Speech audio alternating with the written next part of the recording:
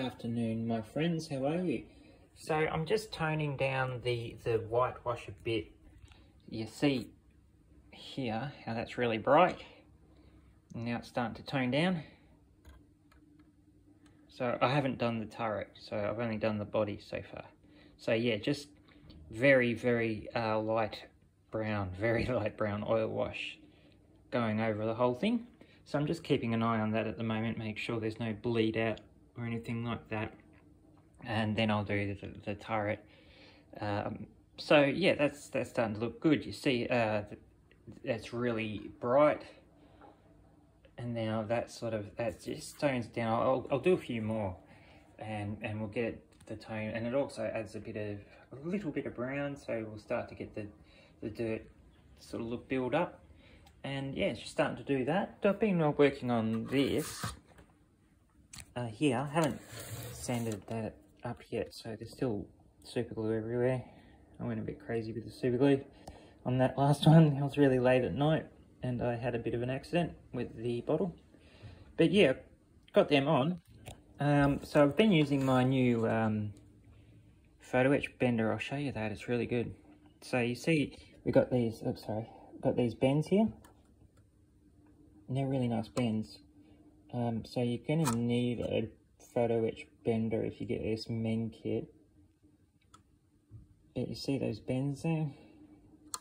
Yeah, they're pretty big bends. So I really like this mesh here, it's really fine.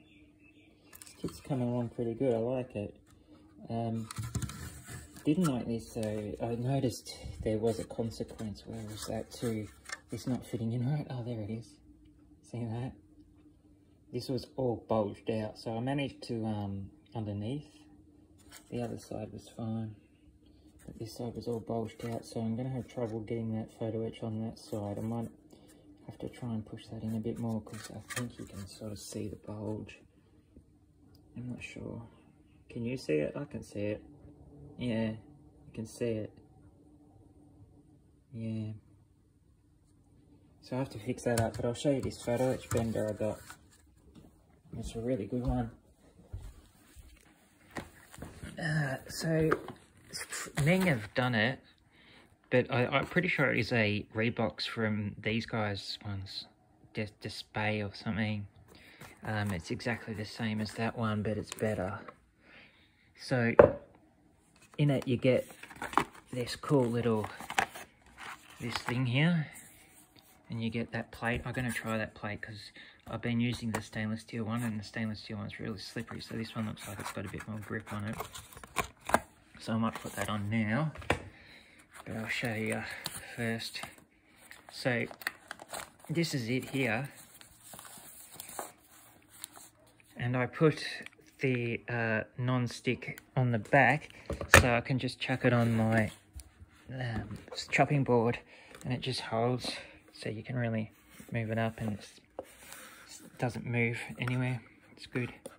So that's good. So this originally came, you take these off, leave that in there, you don't want that coming out, the washer, yeah, in there, came out again, bastard thing. Yeah, so you unscrew these, and it's got springs on it, so it's really cool. So you can have this either way. Now I had it comes in the box this way, like this, but I turned it around because you could do straight bends easier with this side. So you can just turn it around and do all kinds of cool things with it. That keeps coming out. I'm gonna have to do something about that. That's annoying. Yeah, so it's really cool. So what I do is I get my Photo Etch piece to see those long bits that you had, and then you just, where the bend is, you want the bend, you chuck it in there and you tighten it down. And then they've got these cool little things here, these things, and you've got a long one as well. So these are pretty important. In the original kit they're see-through and sort of crap, So Meng have really improved it by making these really good metal ones. Yeah, so you get these and they put their name on it, and Meng.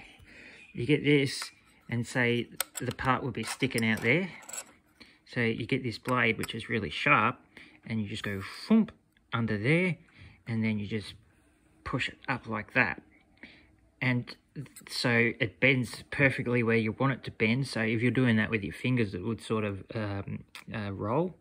But with this, you go in, you push it up, and you get the perfect bend. It's really good. I really liked it. And there's no instructions or anything in this, so you've sort of got to work it out yourself.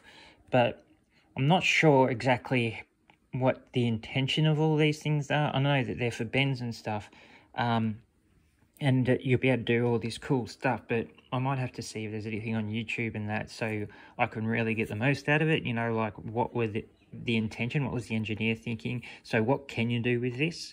And it's also always good to see what people can do with it and what you can do with it. But already just by not knowing a thing about it and just having a crack, I've already worked out you can do a lot with this. This is really good.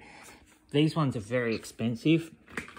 This was about 150 Australian dollars for this, where the trumpeter one, you know, that little square one you get, the little trumpeter one, that was like $50. So this is like 3 times the amount, but oh, I love it. I love it. Like, it's been really important for this Meng kit. So, and these other ones that I'm going to be doing, the Ryfield one and all those mini art ones down there. So I'm really glad I got it. Well worth it. I would put away your money and get one of these because, yeah, it makes your day really worthwhile. All right, I'm going to get back to making my Jag Panther and getting the filter onto the winter wash. And I'll speak to you again soon.